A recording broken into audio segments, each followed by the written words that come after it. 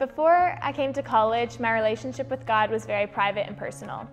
But then whenever I came to college, I saw a lot of people at Cru talking about God like it was an everyday conversation and it was very normal, and it made me realize that that's something that I could do too. So now I want to have those conversations with people here on this campus and also to the ends of the earth.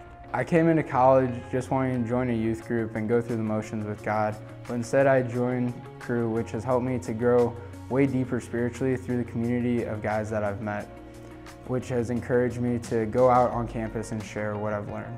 Freshman year, I knew God, but my relationship with God was almost non-existent. Fast forward to fall, I met this lady named Miss Laura, and she invited me to Bible study multiple times. And the last time she asked me, I actually came and I was engaged and I want to know more. So I went to winter retreat and I learned so much, and now I have the desire to read my Bible every night. I've been a believer for virtually all of my life, but coming into college, I felt a sense of brokenness and separation from the Lord. I was trying to find a community of believers and found that in Cru. Because of that, I can confidently say that Jesus is the Lord and Savior of my life, and I want to be able to impact others the way that people in Cru have impacted me. So coming into college, I was a Christian, but I wasn't actively following Christ. And I got plugged into Cru during fall retreat, and then I found a community of girls that I continued to meet with weekly. And then once I went to winter conference, that's when I found life change, and that's when I started actively reading the Bible every day and really just putting my effort into growing my relationship with God and also the community around me. When I came to college, I wasn't a Christian and I had no desire to be a Christian.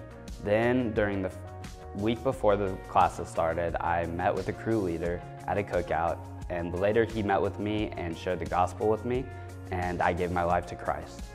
Since then, he's been discipling me and helping me to grow in my faith, and now I want to continue to grow in my faith every day and to also learn how to share the gospel with others. Coming to college, I grew up in a Christian home, but I wanted to take a break from God. Meeting Miss Laura was definitely not in my intentions, but because of her commitment with meeting with me and going to Bible studies and fall retreat as well, it was life-changing. I've been reading my Bible, I've been doing discipleship and actually connecting with God, and because of Cru, I rededicated my life to Christ. Coming to the college campus here at U of A, I had grown up in a Christian home, went to church all my life, worked at Chick-fil-A, and coming to the University of Arkansas, I was just really aware of the intense darkness on the college campus, and I saw so many people looking for fulfillment in things other than Christ, and God's put a big burden on my heart to let my light shine and pursue those who've never heard of the gospel before. Hi, I'm Yang. Last fall, I came here as an international student. I was so shy and quiet that I don't know how to make friends with Americans and ask for help. Fortunately, I met my friends from Bridges. They helped me a lot. At this time, we also started to read Bible and learned a lot of things with God, with them together. Now I became a Christian. I feel very peaceful to receive failure in my life, even though I tried my best, because I know God has His plan for me, and He loves us so much, and He will always with me. Coming into college, I was a Christian, but I had never read my Bible.